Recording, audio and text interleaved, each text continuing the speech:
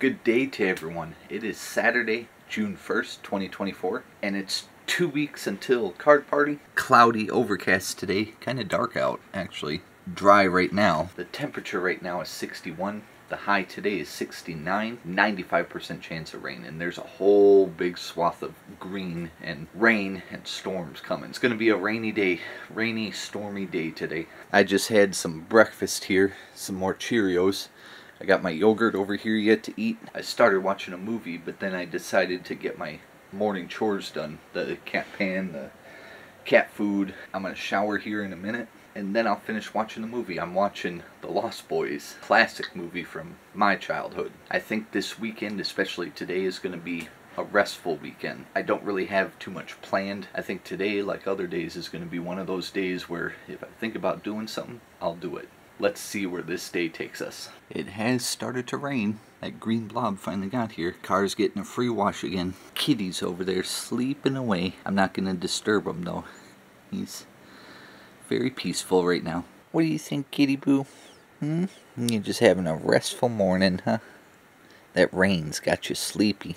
What do you think? Should we watch Harry and the Hendersons? Yeah. I think it's a Harry and the Hendersons kind of day. Just in case y'all didn't know, I have decided to come out of pack battling retirement, and I have my first pack battle airing tomorrow at 1 p.m. Central Time or 12 p.m. Mountain Time. This pack battle is a fun rematch between my good friends up in Canada, the Poke Couple, and we sure do have a history of pack battling. This will be like the third or fourth match we've had, going all the way back to Sword and Shield Darkness Ablaze era 3+ years ago. And this is just a fun pack battle. We're going to let y'all, the audience, decide who wins in the comments. Since this vlog is going to post on the 2nd, I hope y'all will tune into the pack battle later today and see who wins. My roommate was working on his bike earlier today, had his tools out. We were working on trying to get this pedal off and we couldn't. He didn't have the right tool for it. Nut on here is pretty tight. We tried spraying it to loosen it up and it just wouldn't work. So he's got to get a different tool for it. He replaced the other one over here. These are the new pedals he's putting on. Very cool.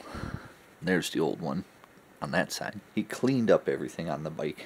Now the bike's looks very shiny. I didn't know this about my roommate. He let me know today that he actually did a bike trip from Washington State all the way to Maine, all the way across the country. And that's pretty cool. I don't know why he did it, but I think that'd be a very neat trip to bicycle all the way across the country.